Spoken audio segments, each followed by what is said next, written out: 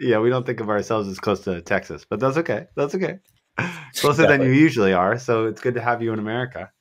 Yeah, appreciate that very much. I'm enjoying it here. But thanks to Marcus for bringing us all together to talk about one of the greatest Yeah, running events in the world, They're which all running. I have no idea about. But luckily, Bromka's I here. know. I was gonna say, Matt. Wait, what's your experience? Zero. I mean, I've coached quite a lot of people to run at Boston, but I've never Yeah, been to. I've never actually. Well, I have been to Boston, but not for the marathon. So that's crazy. That's crazy to me. I mean, I knew you hadn't run it, but I was thinking about. I'm like, wait a second, you've gone to like everything I've wanted to go to, and I'm like, you haven't been to Boston. yeah, no, it's one of the I think it's really the only major that I haven't been to, because the other ones I've been to it or run or watched. So Yeah, yeah, I've just missed out for all these years, and I'm looking forward to going this year and yeah, getting of amongst it. course. What's That'll be what's the quick. goal for you though for Boston? So the only reason why I've got an entry is because Reem's American, so Boston's like the grand final to qualify for. And she entered last year, and I entered assuming she was going to get in, right? Because she had the qualifier, but then she didn't get the 5 minute window. And then I was left with the entry. And for a while, I was like, okay, I'll probably just cancel the entry. And then, you signed up, a whole lot of people I coach signed up, a whole bunch of friends are going. And I'm like, oh, I'm just going to go. I'm living nearby, like for an Yeah, Australian nearby. And so I'll just go there for the race and run it. I'll probably just run at about 6 minute miles or around there, like a steady, solid long run. Probably be pretty hard still, but yeah. really. Yeah. Yeah, I yeah, saw that you're. Well, we can talk about that. I don't know how focused or wide ranging. I saw. Sorry, I'll finish the thought. I'm not sure how focused or wide ranging you want to be on this podcast. I saw you Yeah. obviously on Eric, his video for like um, his preparations for Boston, which I have to say I was thinking about it, and I'm like, I know that we have to put goals out there for like storylines, but like sub 235 is just like It's it strikes like silly. no excitement. I'm like, okay, dude, like, Yeah.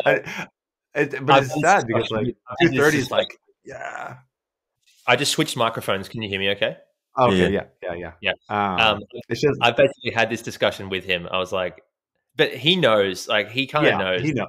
He He obviously, needs I mean, big time he's for a the thumbnail. filmmaker. Like, I don't it's like like no my one's going, pursuit of this really random number. That's like, I don't know.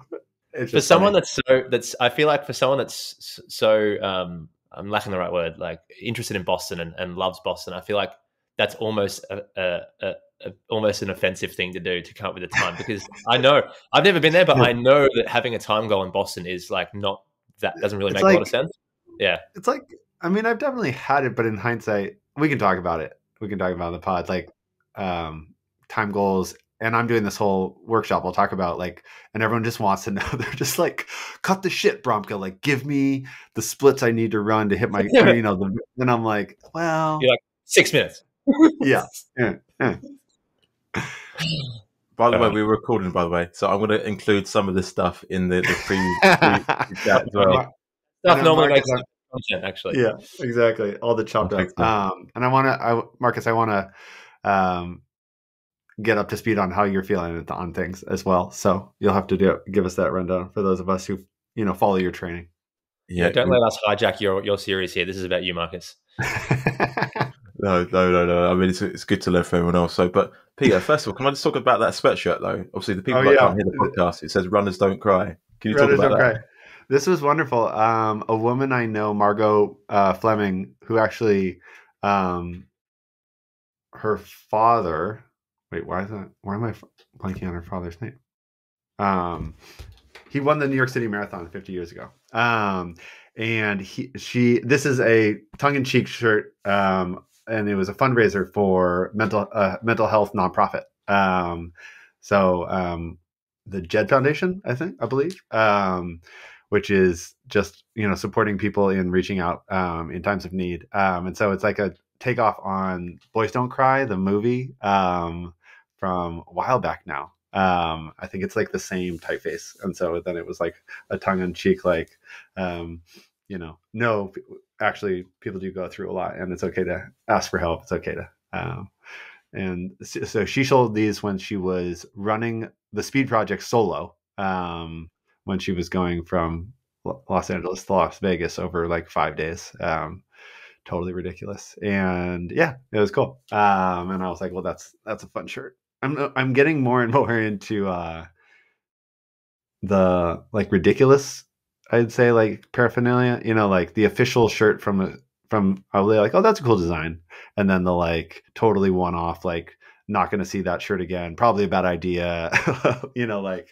Like the clashing colors. I'm like, okay, yeah, that's for me. Yeah. So. Okay. No, I like it, to be honest, but I've got to admit that I've cried though. Oh, yeah. I think that's the tongue in cheek part. Everyone's like, wait a second. And you're like, yeah. Yeah. And I mean, we can talk about Boston. Like I am always, my eyes are always open for like who's going to do the pop up, run of just like a small run of whatever from some obscure brand that we'll see, that'll be out there. Because I don't know, God forbid, I don't need another T-shirt, but I'm like, ooh, that's kind of cool, and I'll end up buying it. I get home and I'm like, why did I buy more T-shirts? So we could go down the Boston jacket route, but we're not going to go down that. No, it's okay. It's okay. All right. So for the listeners, just to give a bit of context. So myself, this is obviously the podcast, A Runner's Life, but this series is untitled, and I thought it'd be quite a fun idea to get my coach, Matt, and Peter, who I've become friends with on relay, a really experienced runner, and got so much knowledge about Boston on one sort of series to talk about my prep and to try to get as much information. So rather than doing the really boring kind of like, let's cue some music and I'll do an intro for both of you, can you both give an intro of who you are? So your podcast's normally boring, Marcus. Is that what you're saying? Yeah, let me cue the music. Dun, dun, dun. Matt, please introduce yourself. Okay, I'll go first. I'm Matt Fox. I've been running for a long time, 16 years, probably marathon for about 6 years now. And I've been working with Marcus for about 9 months on improving his all distances, really, from 5K through to the marathon. I'm a 220 marathoner myself, and have learned a lot of lessons along the way, progressing from 259 down to 220 in however long it is, 5 years. And I'm excited to be here and talk about Marcus's build up to Boston. We've got 7.5 weeks now, so it's pretty meaty training going on at this point because, I say it all the time, that sort of 3 week out to 10 week out block is really the specific phase, so to speak, although, it goes all the way through until race day. But Marcus is in the middle of the really high volume now. So, excited to be here. And thanks to Peter Bromka for joining us, because I actually haven't run Boston, and I've done, I've actually only been there for 2 days on a holiday, like 5-6 years ago. But Bromka is the Boston Marathon master and expert, knows everything about the course, knows every meter, every mile. So a great combination of people here to discuss Boston Marathon and Marcus's build up. Awesome. Peter, really quickly, actually, I want to ask this. Do you prefer being called Peter or Bromka? And it doesn't matter like who asks you that, refers you to in that way. Oh, that's funny you ask. Actually, I enjoy both. What's funny is no one calls me Pete, except for in certain athletic contexts. Certain like coaches or coach types of my life will say like, we'll just automatically adopt like Pete over here. So neither of you were calling me Pete, but that's just I listen for it in certain contexts. But Peter or Bromka. I mean, my last name is Polish derivation from likely shortened when my great grandparents came over to America. So there aren't a lot of Bromkas in the world. And actually, growing up, I think we thought we were the only. And then as the internet expanded, we were like, there's more Bromkas out there, but it's very unclear. So it's pretty rare. So it allows for like some, clarity. I'm Peter Bromka. I am happy to be here with you two. Marcus, selfishly, when you told me that Matt was your coach, I was psyched because I was like, Matt and I have been trying to connect more. We got connected years ago, and I was like, just looking to chop up ideas more with Matt. And I will say, as an intro, I have run the Boston Marathon 8 times. I've run a bunch of marathons, been running for years. I ran it back as a charity runner in 2005. I was thinking about this, not to like to my own horn, but I was like, I think there's probably not a ton of people who run as a charity runner and open runner and part of the Pro Start. And I was like, wow, that is kind of fun. But Matt, part of what I appreciate about your content is you have like thrown yourself into it enough that you've been fully like immersed in all the details and also humbled by all of the different facets of the sport, I would say, for those of Oh us yeah. who follow closely. And I realized like I have this really black and white hot button judgment. I gauge people who post online, and it's whether they come at it from like, I'm the expert, I figured it out, and here you go, to like, okay, so this thing is really complex and it's like simple, but it's tricky. And here's some things you might run into, and here's some things to watch out for. And I'm certainly in the latter. And I consider a lot of your content to be in the latter. It's like, okay, so here's the simple principles, but actually in reality it gets tricky because of these things. And that's what I've appreciated about Sweat Elite, is like, you guys aren't saying like, here's the new method of training and you're an idiot if you don't adopt it. You're like, this is pretty enticing, probably could break most people. So Yeah. and so that's what I've certainly, I think when we first got connected, 2018 or 19, you'd yet to really throw yourself into the marathon. So I feel like as I have, in some ways, eased off the marathon, you have gone on full bore and have like tried every number of things. It's kind of fun, Marcus. I'm not sure about you. I find it like, it's like this guy just keeps like pillaring himself with the marathon, and we get to enjoy it. We get to learn from it. Hopefully he gets to like carry some of the best insights forward for his athletes like you. Well, I appreciate that. And two things come to mind. One, about your Boston Marathon experience and how valuable that this is for this series, but also just in general, because I've found, and people wouldn't really know this until they've been in the position, but I've run 18 something marathons, and not, 8 of Boston like you, but I've run marathons where I don't run them all out. I run them as what you sort of called as a charity runner. And I feel like you get a different perspective of the race and the course if you don't run all out. And when I ran New York Marathon in 2019 as a long run for Valencia, so 4 weeks before Valencia, and for this is just to compare like the intensity of both runs. New York I ran 2:48, and then Valencia ran 2:27, and Valencia was my target run. So that goes to show I was sort of 21 minutes slower. Yes, New York's a harder course, but the point is that experiencing New York Marathon, not going all out, I think was far different to what it would have been if I'd run it all out, because I was able to take in the crowd, actually high five people, take whatever I ate, hot dogs and whatever I was taking from the people in the crowd, and it was valuable. So I think having your experience in running it all out, but then also not, is really helpful in this case. Relating to Sweat Elite, I appreciate that very much. And yeah, I mean, I've actually started Sweat Elite with the core understanding the realization that I felt like I failed as a middle distance runner because I didn't qualify for the teams I wanted to qualify for.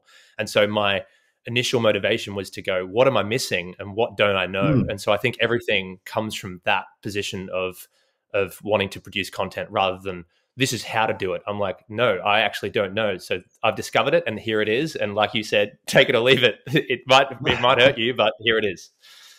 Yeah. No, I mean, it's very interesting. I mean, at this point, like you're saying, Marcus, we have enough time to do some really good training before Boston. And at the same time, most people are like fairly well within the thick of what they're doing.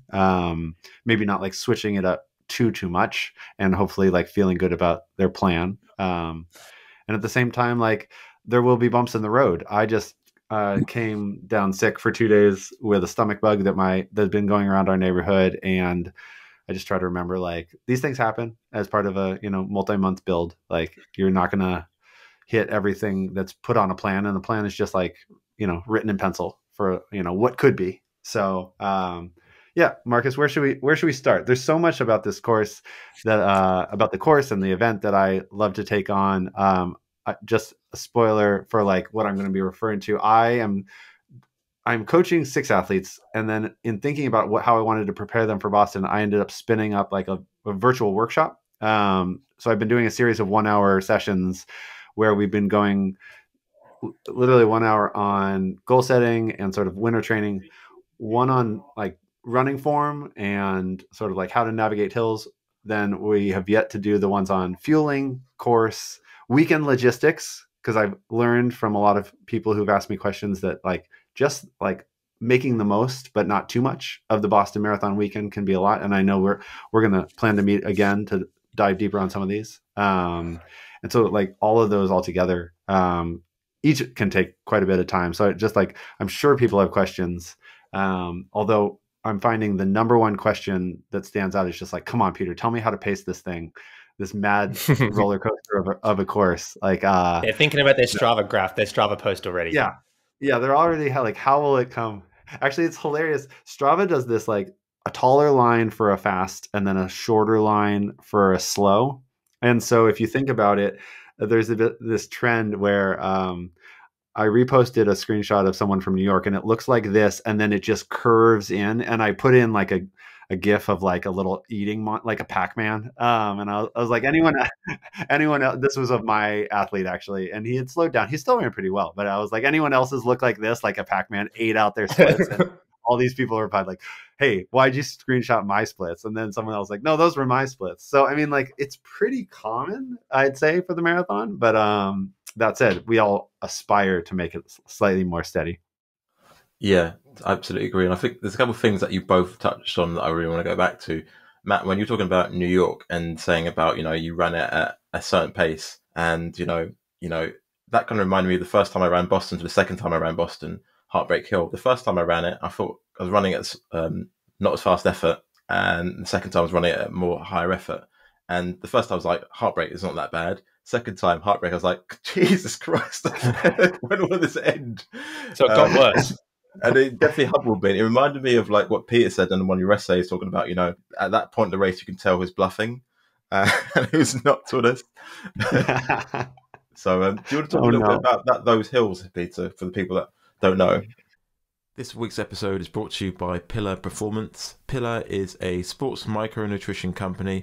I'm currently testing out the following products. Triple magnesium, I take that approximately an hour before going to bed. This product basically helps relieve sleeplessness and optimizes your sleep cycles. With the citrate and the chelated magnesiums will help iron out any muscle aches, pains, cramps during the training. I'm also using the Ultra B Active, which I take in the morning with breakfast. This is basically a multivitamin, and they use like a high strength dose of activated B vitamins, which help energy production by promoting metabolism of your fats, carbs and proteins consumed. Then I'm also using the Ultra C, which I take at any time of day, one time. It's not really time sensitive, but I normally have it in the morning with breakfast, and this basically helps with my immune system, keeps it strong, and avoid the feelings of being run down due to high stress loads from training, work and all that kind of madness. If you really want to find out more, go online and type in pillarperformance.shop and you can get 15% off your first time purchase using the code Marcus. Okay, with that being said, let's head back to the episode.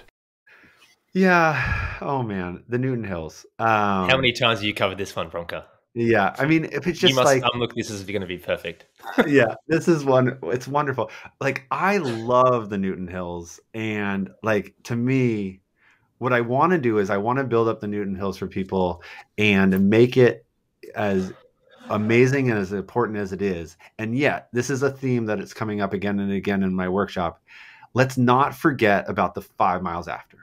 Like, I want to name the 5 miles after. It's like, I don't know what we would call them, but like the Newton Hills become so like large in people's minds, and they fall from 17 to 21. So that's about when most people's marathons get like really real. You go like, oh, okay, how many cards do I really have? And at 17, you're like, well, I don't know, maybe I'll like catch something on the river and I'll be all good. And for a poker reference for some friends. And then by 21, you're like, all right, here's where I'm sitting. I can't bluff anymore.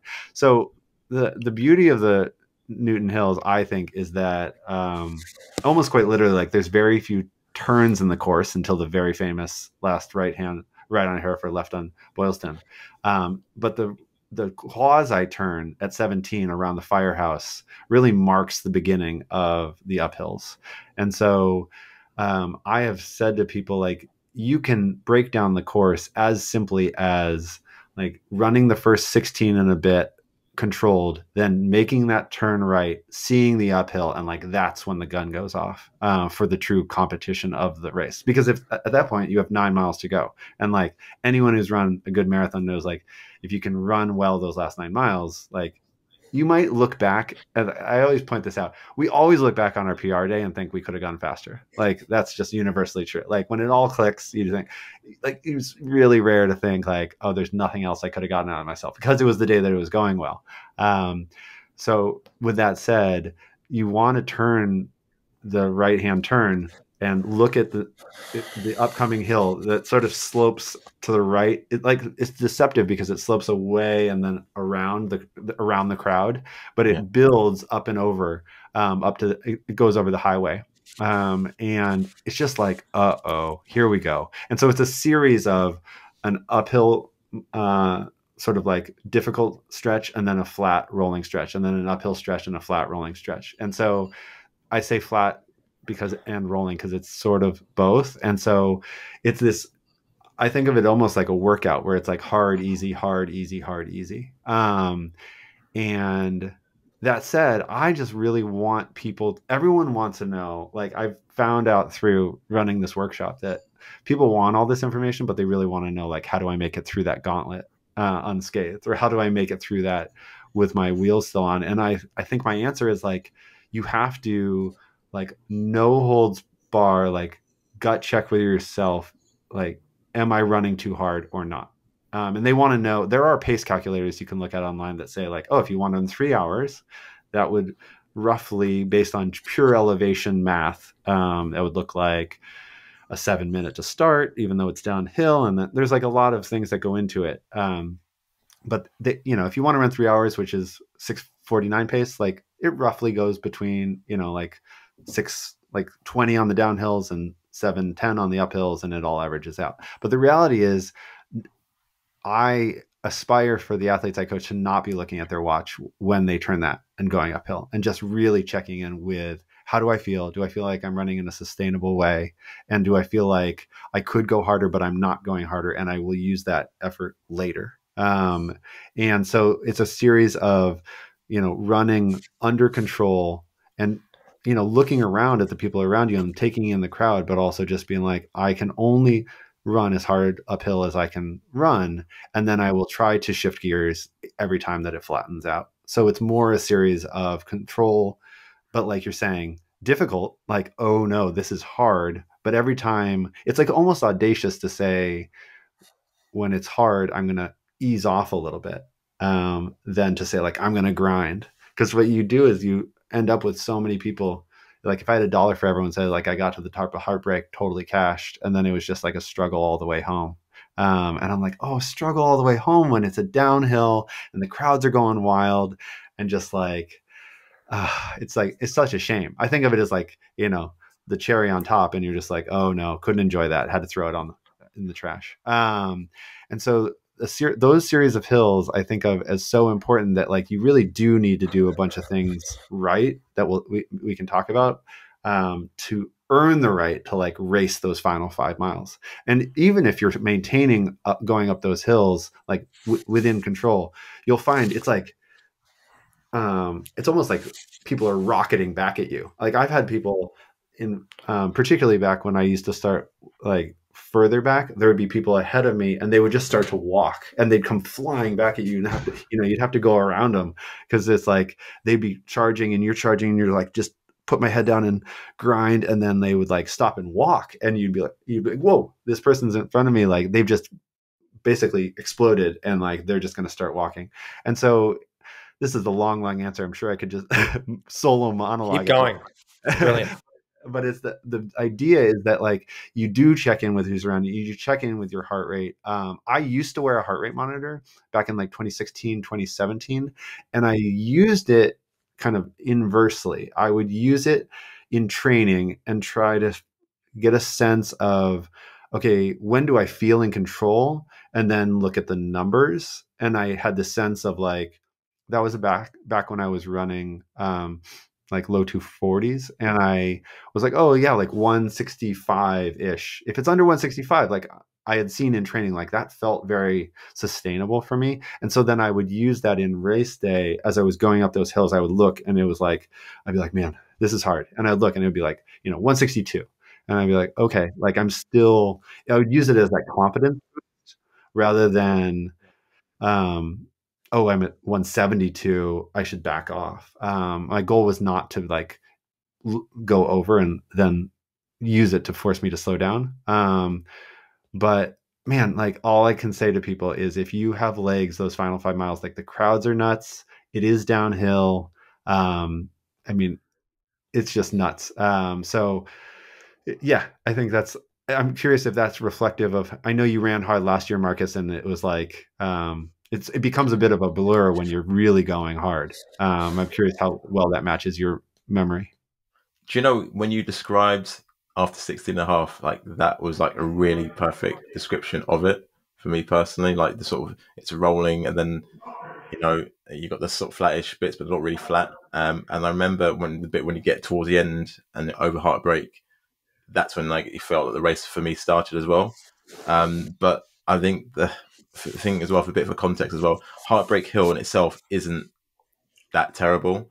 It's just the stuff beforehand, which basically gets you into that place. And I remember, do you know the actual incline before Heartbreak? That's Mm-hmm. the one that tricked me. In my head, I was like, I counted it wrong. And I thought this is Heartbreak, and then I was getting towards the end, so I was like, this is not Heartbreak. And you know, it sort of plays in your mind, you're like, damn, like shit, I've got another fucking hill to go up. Do you know what I mean? So it does Yeah, play games in your head. it is weird. It's just a weird. I've said this on, I think, other calls we've had on Relay about like, I often, I realized years ago that I think if you ran the first 13 miles of that course and just finished in Wellesley, like if the three of us met on Sunday, I think it would be like rather quick and you would feel like a little beaten up. You'd be like, that was weird. I just felt like I feel a little more like, I feel a little more off than I would expect. And so I don't think it's like some magical, like, I'm making it sound like some foreign, like one of my son's like sci-fi books of like there's dragons and like mystery out there. But like you do feel, I mean, I was pretty well trained last year, and I think at mile 8 or 9, like my calf like did a little like crampy wiggle, and I was like, what are you talking about? Like 9 mile, I was like and I was able to hold it off. Like I was able to like smooth out my stride, and I don't know what it was, but it's just, it gets you in weird ways. And so I will say, like, the other thing I say to my friends is they're like, dude, after their first Boston, they're like, dude, I felt like trash at like 21. I felt like, and I'm like, okay, yeah. And like, it's like, you're gonna feel like trash. And then it's like what you do with that trash. I like it. And it sounds super dramatic, but I mean, I had a buddy in 2019. He was just torching me in workouts. He was just lighting me up. I would just be like, bye. And then we started in separate spaces because I got invited to that elite crowd that year. And afterwards, we're like limping around the North End, getting some cannolis, and I'm like, dude, what happened? Like, what happened? I beat him by like 10 or 12 minutes. And he's like, he just looks down at his quads. He's like, it's someone had stabbed me in both of my quads. I mean, this man had gone out in like 69 minutes for the half. He was like, today it's on. Like, it is on. I am firing on all cylinders. Like, we are firing, like guns blazing. And you're just like, I'm like, oh no, oh no. So, I mean, he was welled. He had every reason to believe he could break 70 for the half and like on a downhill course and like be ready to go. And he just like lit himself in flames. Like it was just nuts. That's amazing.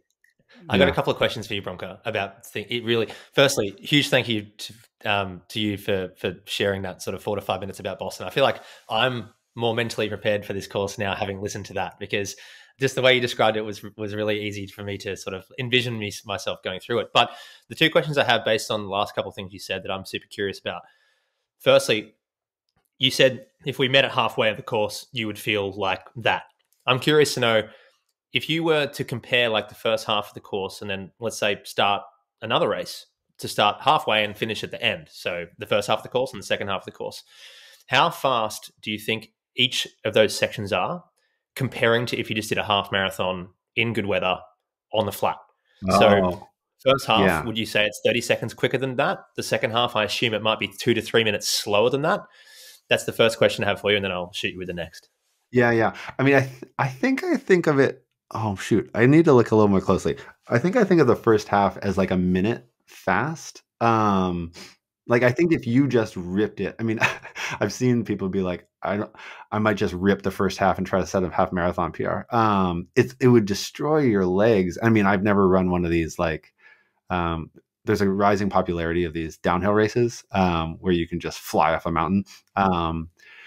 And so I think of it as like whatever shape I'm in, it's about, I think I go like a minute, 2 minutes, roughly.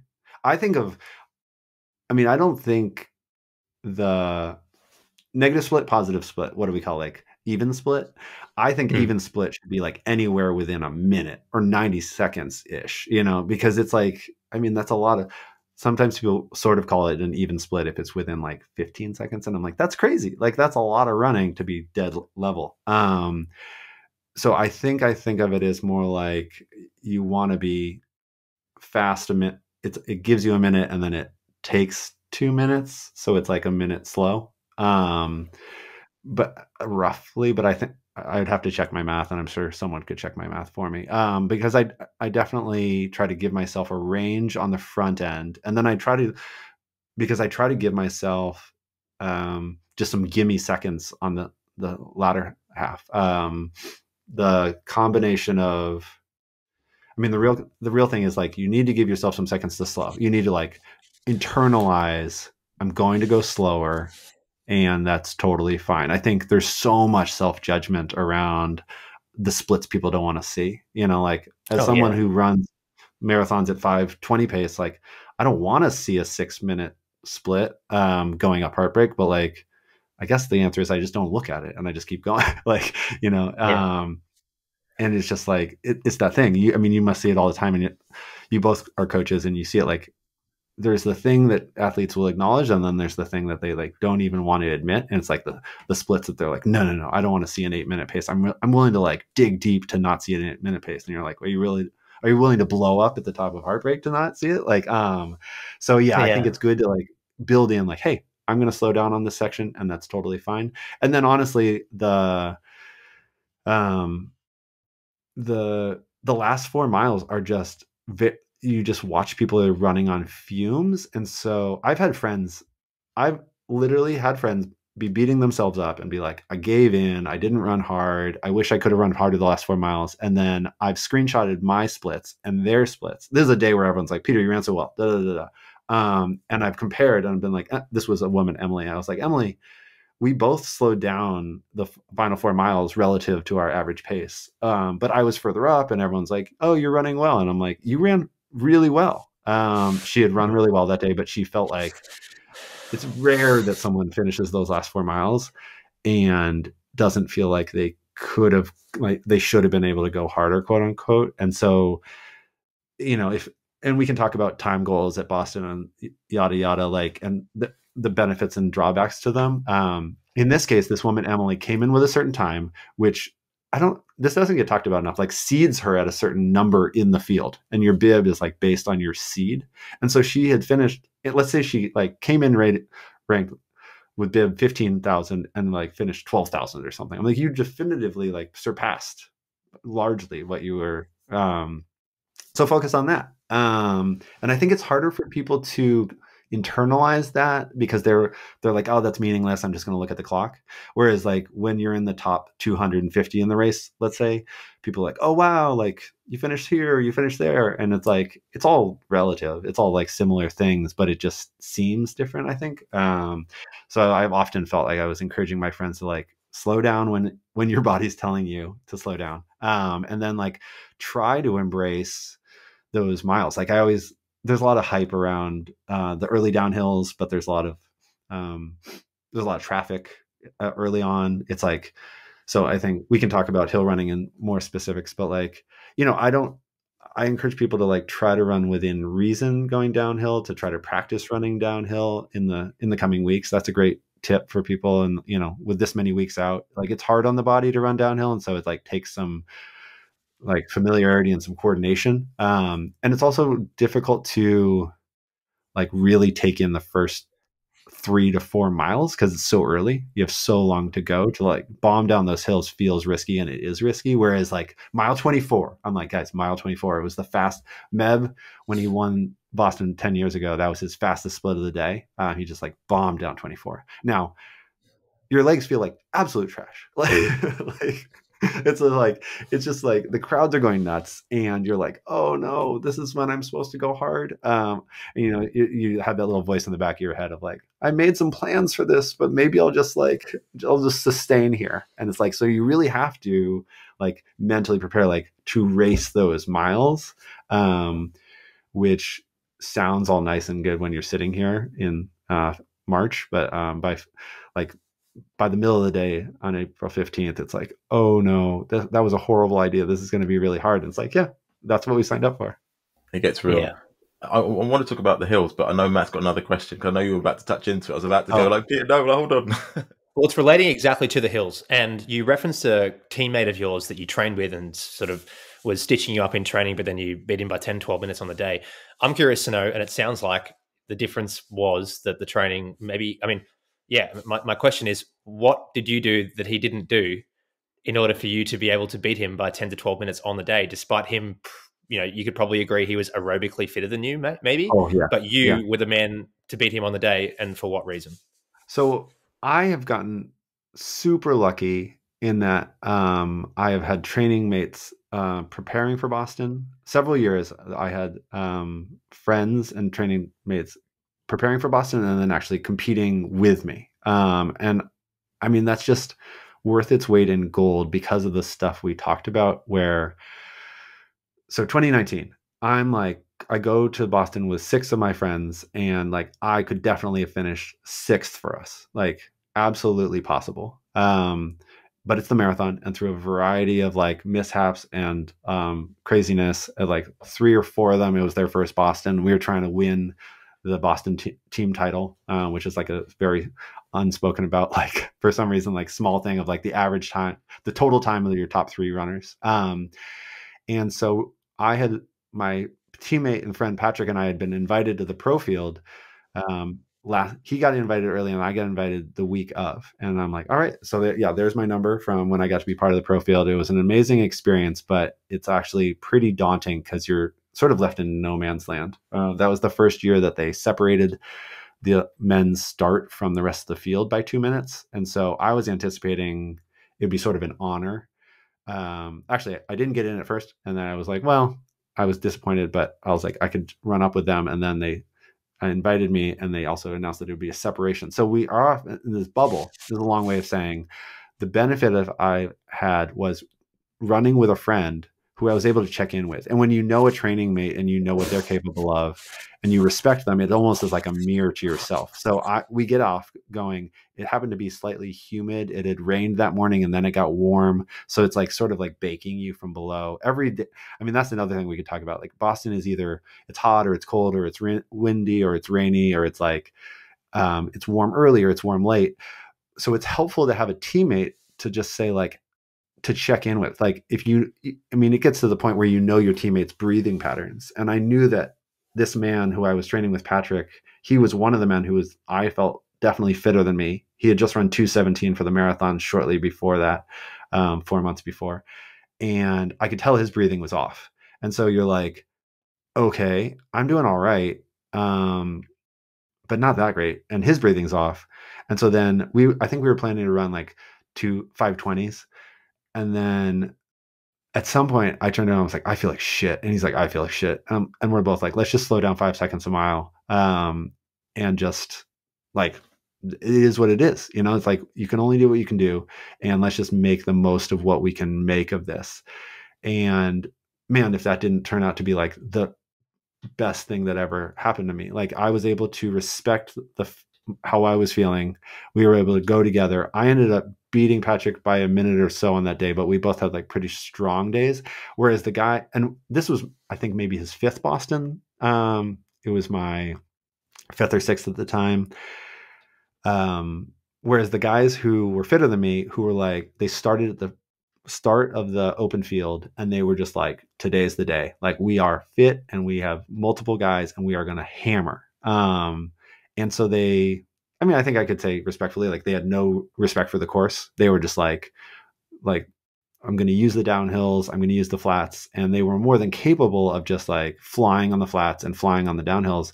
And it, I guess, just did a lot of damage to their quads. Like you could boil it down to as simple as like just trauma to the muscles of their quads, because then once the course starts to turn upwards, they were just like, oh shoot, like I have no power. I'm getting like all this, this pain signals sent to me, and you can just lose a tremendous amount of time in the final 10 miles. And so that's where I was still racing, because like it's hard to understate like how amazing it is to have a positive mental loop and like momentum feeling in the final 10 versus a negative. And yeah, if you feel like you're catching people, if you feel like you're fighting for something, it could be like, and it doesn't have to be a time or a place. It could be like you're just like you're running for a cause you believe in. You're like running to make the most of the day. But if you like you're still engaged those final 9 miles, it's really incredible. And so yeah, it's like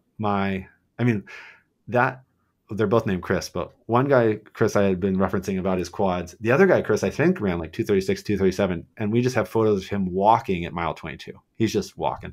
And like we knew, Jason Suarez, I'm not afraid to fail, the photographer. He's like world famous, travels the world. He just like took these like beautiful soft focus like shots of our buddies just walking along the course. And we're like, oh man, who knew you could like walk at 236? But it was like they had gone out so hard that they ran something like a 69, 117, 118. So it's hard to overstate how much risk there is involved in going fast early. And at the same time, like you should check in with your body and like run the downhills in a way that feels free and feels moving. I don't think people should like artificially, brake and get into the territory of like slamming on the brakes and running in some artificial way. I think it's just like trying to respect that flow. I really like hearing the nuance and how to race Boston. So no, thank you for like giving a bit more context to that. And something I was thinking about was just kind of talking a little bit about hill training. And I don't really want to go down the kind of the boring, okay, these are the hill workouts that you need to do. I'd be curious to talk a little bit, Peter, about the hill training that you're doing now, but also I want to bring Matt into it first, and to talk a little bit about the training that we're doing together to prep me for the hills of Boston. Yeah, sure. So yeah, we've been basically specifically preparing for about 4 weeks already. We're doing a pretty standard 7-day cycle where there's a midweek workout that involves a combination of threshold and VO2 max work. So it's all faster than marathon effort, or I don't like to specifically work around marathon pace just because of elevation and stress and sleep and all these things. But that midweek workout for Marcus has typically been on a Thursday, sometimes on a Wednesday, depending on what he's got going on. And then on the weekend, we're doing a long run. And everything in between that is just sort of easy, between 45 and 80 minutes of easy running at an aerobic pace. So pretty simple cycle. And on the weekends, we're now up to, this weekend it'll be 20 miles, and then the following weekend it'll be 22 miles. So we're really getting up to the longer runs now. But Marcus has been awesome with sort of telling me, he's got these specific courses and these ideas in mind around doing these blocks with hills involved. So he's brought a workout to me called the 242 workout, which involves some tempo running for 2 miles at the start, a section in the middle that's a 4-mile segment with quite a lot of hills as well. So Marcus is sort of bringing the hills ideas to me in a sense, and we're working together to implement them. But in my eyes at the moment, and Bromka, it'd be great to hear what you think about this. I think that it's mandatory in my eyes to be doing these workouts on the hills, at least one of those every week on a pretty hilly course. How you structure those is another thing, as in like, do you actually segment out a part of a run to be downhill, uphill, or do you just say, do this workout on a relatively hilly course? I've been saying the later, do this workout on a relatively hilly course. We both know, Marcus and I, and of course Bromka knows, that there's around about 1,000 feet of elevation gain, give or take. I think it's 100 meters. I could be slightly off with that. It's about 330 meters. I'm in meters. I don't even know what feet are, but I do my best to convert. But yeah, we know that that's about how much. So we know that in a long run of 20 miles or 22 miles, we want to be trying to get in around about the same elevation gain or slightly less, because that would mimic the Boston course. So that's what we have been doing. And I think so far you've put yourself in a position to run really well in Boston. We'll eventually get to the conversation around what time we should go for, because I don't, Bromka's got some good insight into thinking maybe that's not even a good idea to pick a specific time, but we'll talk about that and all the different dynamics to that. But that's what we have been doing. We've been 4 weeks in. I guess we've got about 6.5 weeks to go until taper time. And so far it's been going pretty well. Yeah, I think one of the things that I'm sort of want to touch on what you just said there, I think is really important, is just the workouts on the hills. And I think for me, and something you said as well, Peter, even in the race, but it's something I've put in the workout, you've got to like almost separate your mind from looking at the paces. And because some of the times I do the workouts either before work, early morning, which you're not feeling great anyways, or sometimes you do it on the weekend, which is later in the morning. And it's still like the same sort of thing. All right, don't look too much at the pace, at the actual paces, but look at the effort. And it is a bit of a mind trip, because sometimes like my usual route, if I'm doing like a Berlin block, I'd be like in Victoria Park, just doing the flats, just that 2-mile loop, just flying around it. But obviously that's not what's required for Boston. So yeah, I mean, I think both ways of training on hills are good. I think sometimes there's classic stories, because Portland, Oregon, where I live, is where Nike is, and so there's pro athletes here. So you hear these stories about people who have found local ways of almost mimicking like a downhill and then a flat, and then you come back and you run the uphill at around mile 16 of the training run, and really dialing in the training route that mimics exactly a long run, that yada yada yada. And I mean, I don't think that's bad. I just don't think it's totally necessary. I think of it more as, can you mimic the sensations that you're going to experience on race day, such that it feels very natural to both like throw yourself into flight downhill without crashing and without like over revving, without overdoing it. So, I mean, I land as simply as like, there's a 3.5 mile, the tallest hill in Portland on the west side has a 3.5 mile route around it called Fairmount Avenue and Fairmount Boulevard. And it just happens to like undulate quite a bit. And if you think of a workout, multiple 3-mile reps or multiple 5-mile reps, and then you apply it on that route, it's nothing magical. It's just like none of the uphills are so dramatic that you think like, oh, this is like, just a digger and I'm going to have to settle in. So, I mean, you call that probably like 4%, 3 to 5%. I always think when I have athletes do hill reps, I like to get them like more like 6, 8 to 9%, because then you're like changing and driving your knees, in my experience, versus the like more shallow hill is like kind of runnable. And, so when people say like they're going to find a hilly route, I sometimes worry that they're going to find like that mountain that they run up, which I think totally can be advantageous if used like what it is. So we would sometimes like as training mates be like, okay, we're going to, do this run. And then when we get to these 2 gargantuan hills, we're going to like tempo up them together. And we're just going to, it's going to suck. It's going to be hard. We're going to like have to get all the form cues and all the breathing calm and settle in, knowing that these hills are way steeper than anything at Boston, but just sort of like anything, like you do VO2 max work, even though you're not going to try to run at that pace on race day. And so, yeah, I think both are valuable, but I would encourage people to check in with like, both, can they give themselves, like you're saying, weekly opportunities to check in with how hard am I running and is this sustainable? And it's okay if it's above the line, if it's like a shorter effort, and it's needs to be below the line if I'm attempting to incorporate this into a long run. And then on the downhills, can I, again, go downhill without slapping my feet, without like jarring my body, without sending all of that? Can I hold my body in a way where I'm like skipping across the ground and not kind of like landing on my heels and smashing into it? So yeah, I mean, it feels like it gets maybe overly technical, or like, I don't want to get into people's heads around like, oh no, it's like a million things to think about. It really should be intuition based and like this feeling of flow. But I think we get away from that. I mean, even the way you're describing your workouts, Marcus, I'm fascinated by, we've added more and more data to our watches available. Oh my goodness, I love where you're going here. Yeah. And it gets people so far away from like just that feeling of Bromka, like, can I make a statement that I think you'd find funny? yeah, Approaching Boston having absolutely no idea how to run a marathon may actually be the best way. yeah.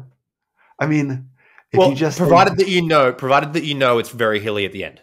yeah, oh yeah, like maybe not no idea what the course looks like. Yeah, that's true. Yeah. Because then But you yeah, won't think about or worry about paces. You'll probably naturally go, I'm going to run to how I feel. And I know yeah. there's hills coming, so I'm going to be a little bit conservative.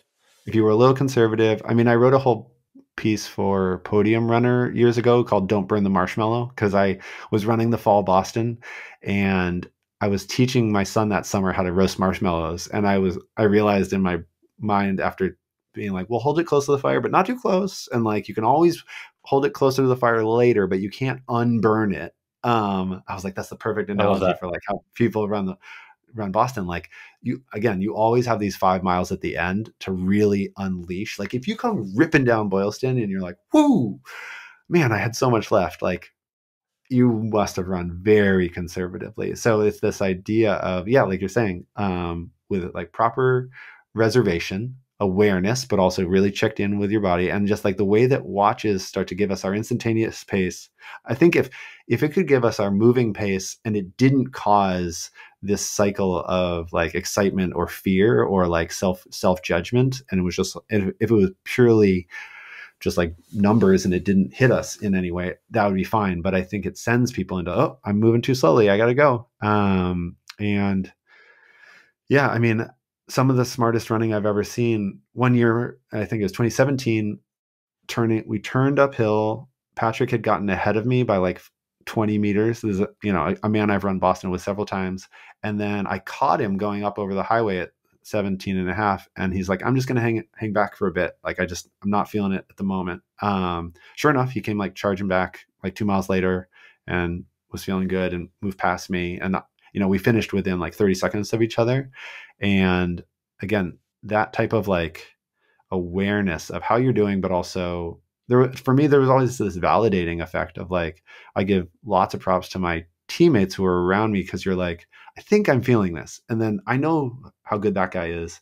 And he's in the similar zone. Okay. Like I'm all right. So it's not to say I'm by any means like beyond like the needing to worry about like the self-judgment and the self-criticism and the concern around like, I'm not doing enough. But you can also like, I've had times where I was ahead of my friends and I was like, hey, I would be like, you can't be negative now. Like you are beating the guys who should be beating you. Like you have to remain positive. Like, and I would just like come up with all these scenarios in my head of like, I know you feel horrible. But like it is going well, because your brain, you get so tired going like mile 23. It's like this gradual roller along BU. And it's just like, this is so dreadful. And you see like, I mean, you see people just all of a sudden stopping and walking. For me, I see pros that have like blown up and they're just like, and I'm like, okay, like that guy's a professional runner and I'm about to like blow by him. But your mind is like really trying to make you slow down and really trying to make you give in. I had a buddy who I knew from college standing at 5K to go. And he was just like, cackling, laughing. He's like, 5K to go, Bromka, 5K to go. And he was just like, it was this cruel punishment. And he knew I was running well, but he was just like, this is going to suck so much for you. And I was like, I know it's going to suck. It's going to be horrible. But I mean, like we can do these hard things. I think like all these things that people talk about, I feel like something like cold water therapy has become like way too exploded because of how much money people are making off of it. But I do think things like that, like having those techniques of like, I can subject myself to discomfort and I'll be okay. Like I'm all right. This is hard, but like, you check in with like, I don't need to go to the medical tent. I'm just like in discomfort and it'll be over in a matter of time. Peter, I'm curious. If you were going to do an episode of Sweat Elite, right? And you were going to talk about one specific hill workout that you're doing for this Boston training, not for your athletes, but you're doing, like, what would that be?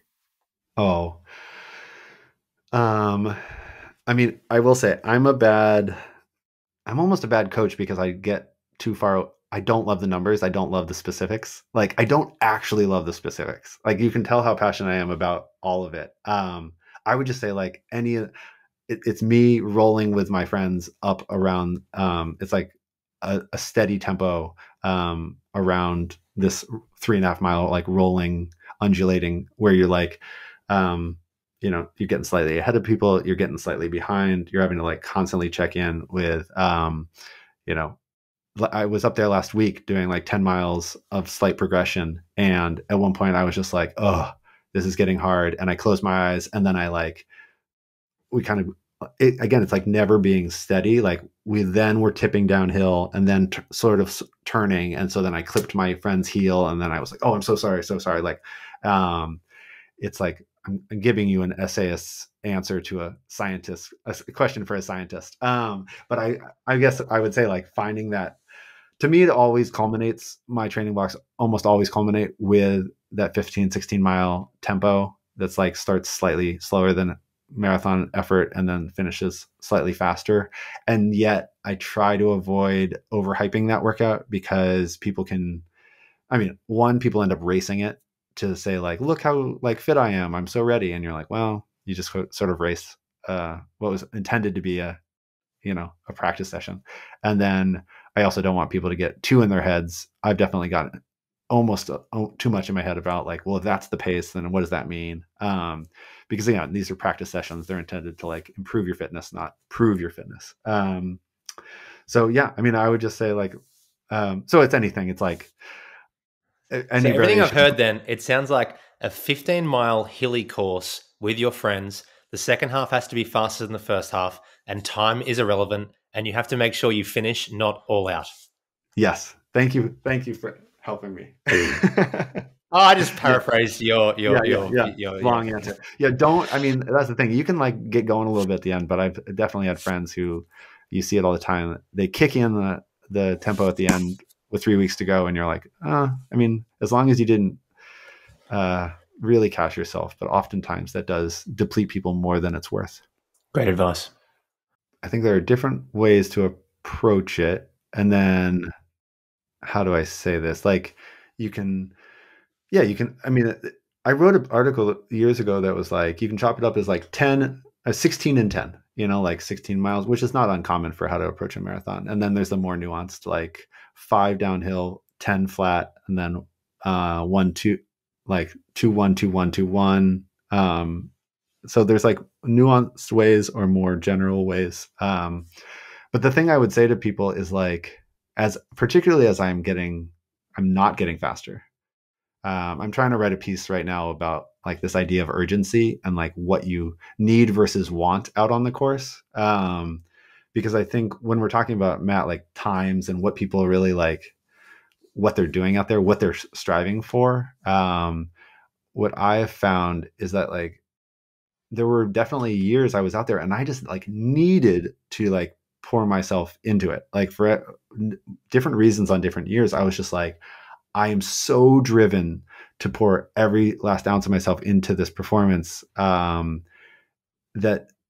sort of translated into splits, but it was more what kept me like so focused and still engaged. And that's everything from like, I went to college in the Boston area. Like I know the hills. I know like I have like my old team, the guys are much younger than me now. Like we'll be out there at like the top of Heartbreak cheering. My parents met at Boston College, and like I just get like emotional going through that era. And I'm just like, I think of like my dad ran it many years ago, and I just like, I'm consumed by like staying in the moment and trying to race. Where honestly, like last year I was running and I'd like had a lot going on and I was excited to be out there, but these guys would come up and they're, come on, Bromka, we gotta go. Like we're going to break 2:30 today. And I'm like, oh yeah, like awesome. Like keep at it. And I just realized like, I've already done that. I wasn't totally driven by it. And I didn't feel the same need. I like had a desire to run well, but I think it's hard enough as a course that you get down there and you're left with like, okay, what do I need to do today? Like comes to the forefront pretty clearly versus like, what would be nice or what splits would I like to see? Okay, cool. There's so much we've touched on with just like the nuance of Boston training and all that sort of stuff. I think it's probably like a good place to kind of wrap it up because I know, Peter, you had to drop off your kids, I need to like drop off and pick up my kid now. So I think that's just the Boston Marathon training life for quite a few people. So enough of me. I have a lot more questions for both of you next time we chat. good stuff. No, thank you both, and looking forward to episode 2. Thanks a lot, guys. Appreciate it. Thank you. Good times.